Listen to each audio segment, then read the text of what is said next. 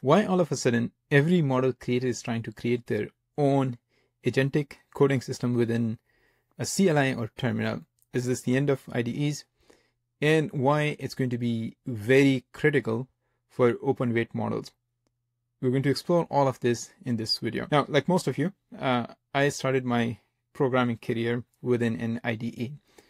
But over the last couple of years, we have seen this trend of AI-assisted coding IDEs, which started with Cursor, which is a clone of VS Code. Then we saw Windsurf, TrayAI, and a whole bunch of more. But earlier this year, Anthropic did something very interesting. They created Claude Code, which is a coding agent within your terminal. Now, don't get me wrong, coding inside terminal is nothing new. People have been doing this for ages, especially the more experienced folks have been using terminal.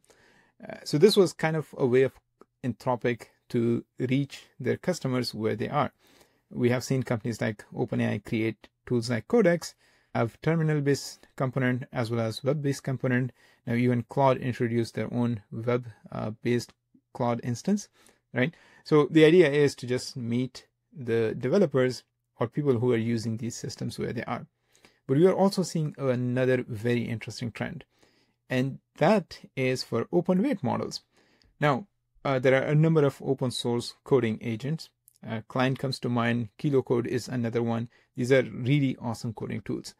But if you look at model creators like Kimi, K2, which is from Moonshot, or Qwen, they are now trying to build their own coding system within terminals or CLIs. So for example, we have Qwen CLI, or Moonshot released their own Kimi CLI.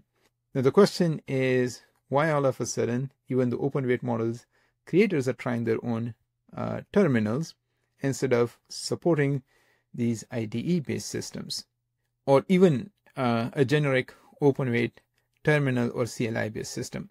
Well, I think it comes down to how these models are being trained and why the existing systems don't really show the full capabilities. So let me give you a quick example. If you look at something like Claude Code, you can actually use some of the latest open weight models, including Kimi K2, Minimax M2, or even the Qwen models. There are ways to do it. However, Claude Code, which is one of probably the best implementation of an agentic coding system out there, this is specifically fine-tuned or designed for Claude models. And the latest version is Sonnet 4.5. Now, some of these capabilities cannot be used by any open weight model. So, for example, when Claude Sonnet 4.5 was initially released, Cognition dropped this blog post, Rebuilding Devon for Claude Sonnet 4.5 Lessons and Challenges. And the basic summary of this article is that they had to go and rebuild Devon completely to support Sonnet 4.5.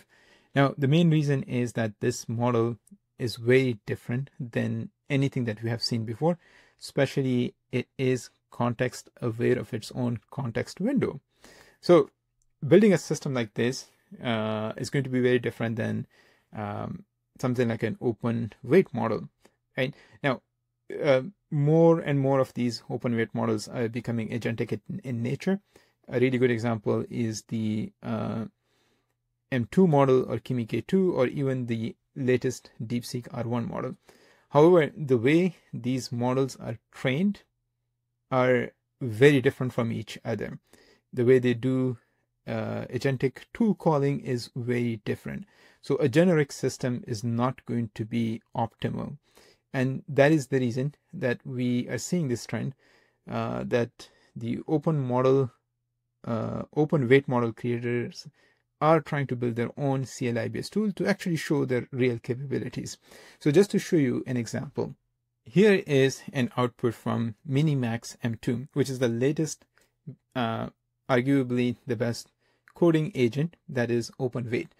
Now, it does something very interesting. During its reasoning or thought process, there are interleaved function calls or tool calls. So the way it works is it's going to think for a few seconds and it's able to use some tools within its thinking budget or thinking traces. And then it can continue thinking. But not every coding agent out there supports this.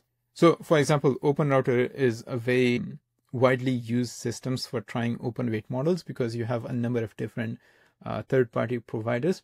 Now they implemented this preserving reading blocks within OpenRouter by using the Claude API specifications.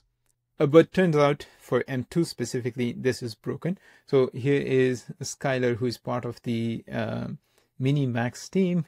He's actually the head of engineering. He said, we strongly recommend you to pass the thinking back manually by this reasoning details OpenRouter provider, right? So if you see the OpenRouter was not able to support it. Now, if you're using a subsequent open weight or open source system, but you're calling Minimax M2 through OpenRouter, the system is going to be broken.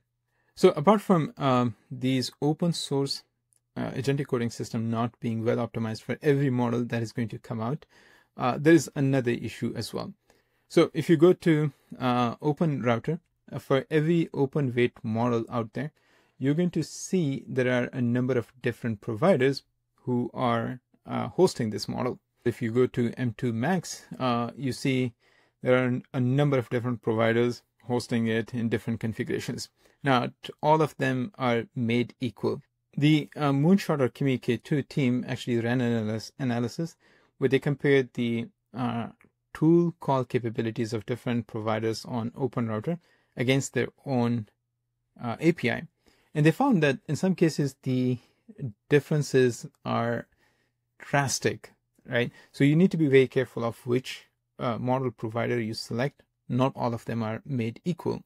Okay, so coming back to the discussion of CLI-based agentic systems, I personally feel like CLI-based agentic systems are really great for wipe coding for developers.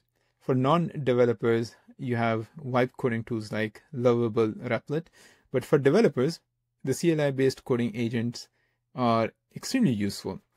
Now, with wipe coding comes concerns regarding the quality of the code as well. And one of the biggest one is security of the generated code.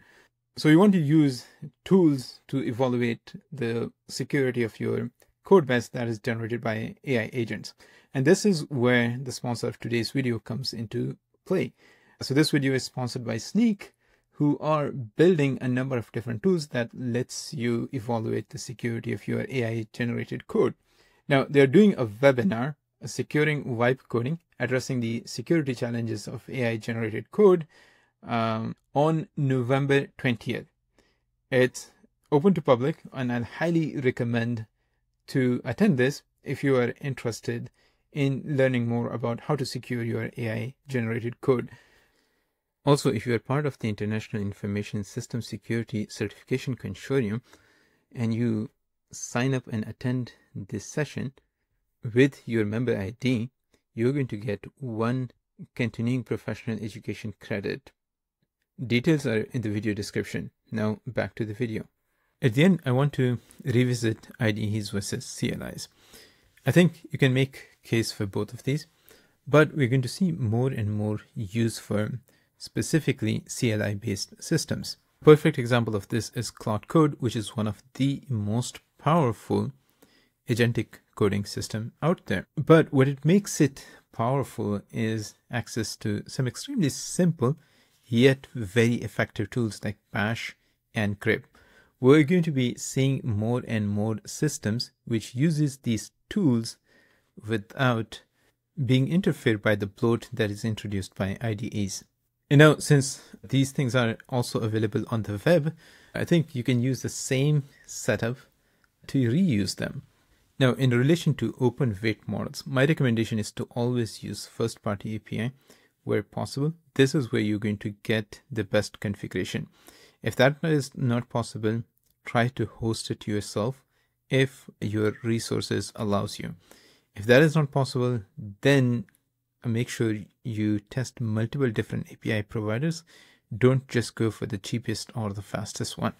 Second, if an open weight model provider has their own agentic tools, such as a CLI or terminal based tool, then go for that. That will give you the best possible performance out of these agentic systems rather than relying on a third-party implementation. Especially for open-weight models, I have seen that the first-party integrations and tools are usually a lot more powerful than if you use it with third parties. So for example, watch my video on Minimax M2 model if you want to see that in action. Anyways, I hope you found this video useful. Thanks for watching, and as always, see you in the next one.